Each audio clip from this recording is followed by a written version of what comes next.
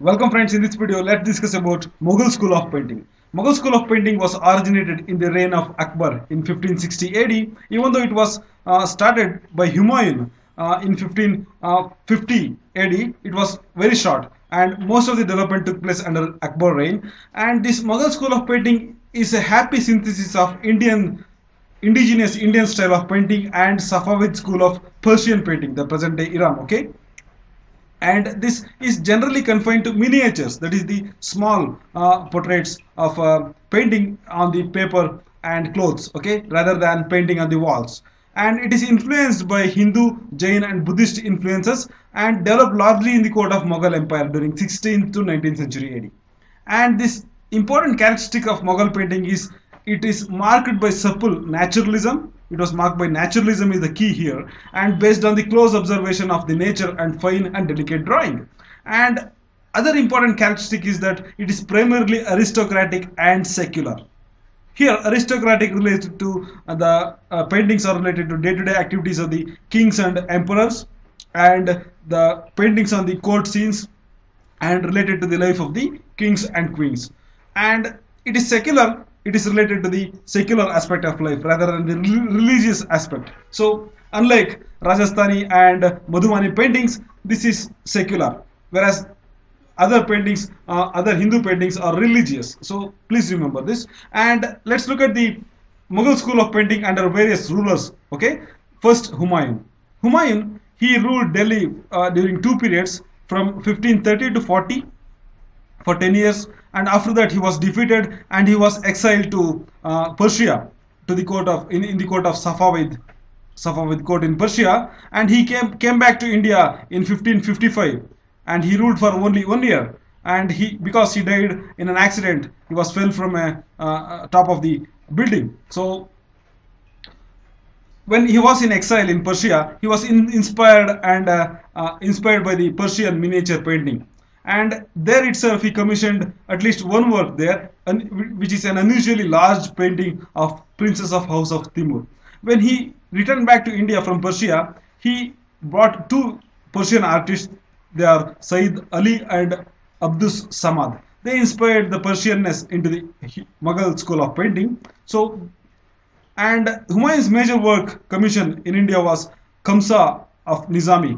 It has 36 paintings in it. So this is a brief period during Humayun, and most of the work was happened during Akbar period. Okay, Akbar period, and the first and formative phase is marked by Tutinama. This work is related to the Tutinama, means tales of the parrot. Here the parrot is telling the stories to the queen or a woman here.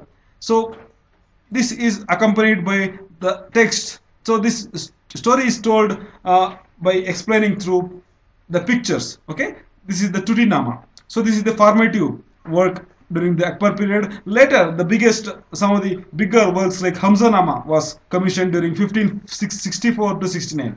So this Hamzanama contains illustrations on cloth. Okay, it was painted on the cloth. Originally consists of 1400 leaves. That means 1400 paintings are there, and it is compiled in 17 volumes, and it is measured about, and each leaf measured about 27 inches to 20 inches.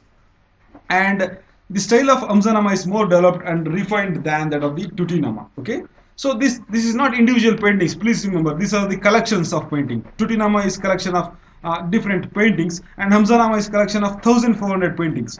It is organized into 17 volumes. Okay, and later, in Hamzanama, one important painting was there. Here Mihirdat, archer in the palace of a queen, shooting arrows at the bird on a multi-staged minaret. Okay, she was shooting on the bird, and this painting shows the borrowings of the Mughal school of painting from various other schools from India. So here the tree type are mainly derived from the Deccan painting. So these are all derived from the Deccan painting. So these styles, and the female types are adapted from the earlier Rajasthani paintings. These females were adapted from the Rajasthani painting, and the architecture is Indo-Islamic architecture. So women are wearing four covered pointed skirts and transparent Muslim veils is characterized in this picture. So this shows Mughal school of architecture also borrowed other things from various different schools of painting in India. And the important painting works under the Akbar rule are, I'm listing some of the things. If possible, please remember some of the things. And this include Tutinama, Hamzanama, Gulistan of Sadi dated to 1567, Anwari Suhalvi, and it is a book of fables dated to 1570, and Razum Nama. This is important. It is a Persian translation of the Mahabharata. It is present in the Maharaja of Jaipur Museum in Jaipur, and Baharistan of Jami dated back to 1595, and Darab Nama, it is present in British Museum, Akbar Nama compiled in 1600 AD, and Babar Nama and other things. And important painters in the Akbar reign.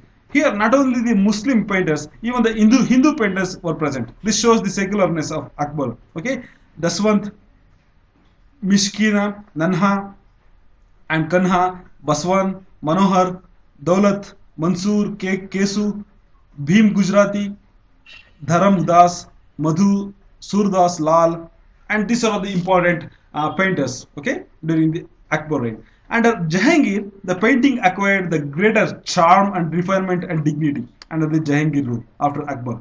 And he had great fascination for the nature and took delight in the portraiture of birds, animals, and flowers. The important feature during the Jahangir rule is that it shows the portrait of birds, animals, and flowers, different birds and animals and flowers.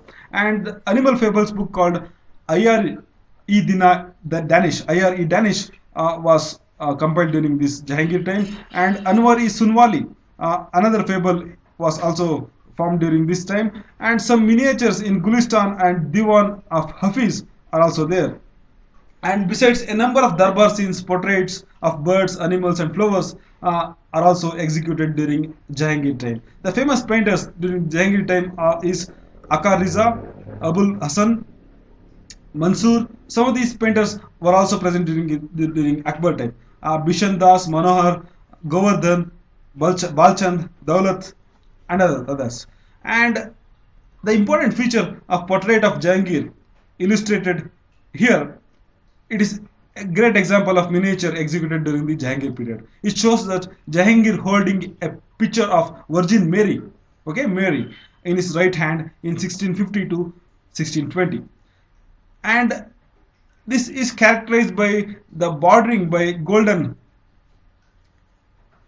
border. So this is the important typical example of a portrait of Jahangir during Jahangir time. And other school of painting within the Mughal school of painting is provincial Mughal painting. That is the popular Mughal painting. Here, the provincial officers under the Mughal period also recruited the painters for painting the Mughal paintings here. But the finest of the finest painters were recruited by the Mughals, and whatever left are recruited by the provincial officers. So the works of these painters are inferior in quality, even though they have all the characteristics of the Mughal paintings. So they are inferior in quality. And some of the notable examples of popular Mughal paintings are series of Razam Nama dated to 1660 AD, and series of Rasikapriya in 1610 to 1615, and series of Ramayana during 1630. So this is the provincial Mughal or popular Mughal paintings. And under Shahjahan, the style, however, become overripe. That means a certain decline during the later period of his Shahjahan period. And portraiture was given considerable attention in his painting. Look at the painting. Shahjahan was literally standing on the globe. Okay, look at his picture and the size of the globe. Okay, here. Shahjahan was standing on the globe. Apart from portraiture, other paintings showing groups of ascetic mystics and a number of illustrated manuscripts were also executed. So some of the examples of miniatures are Gulistan and Bustan of Sadi, copied for the emperor in the first and second years of his reign, and Shahjahan Nama in 1657. These are all the important works during Shahjahan. And during Aurangzeb period, the painting declined. He was the staunch Orthodox Muslim, so he resent about the paintings. So in Orthodox Islam, painting is forbidden.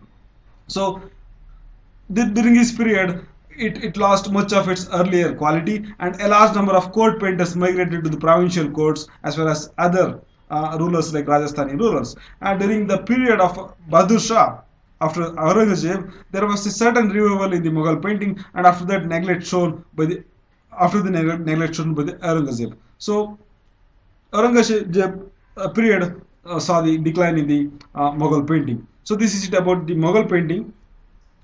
Please like the video, share it on Facebook, and subscribe to the channel. Thank you. Thanks for watching.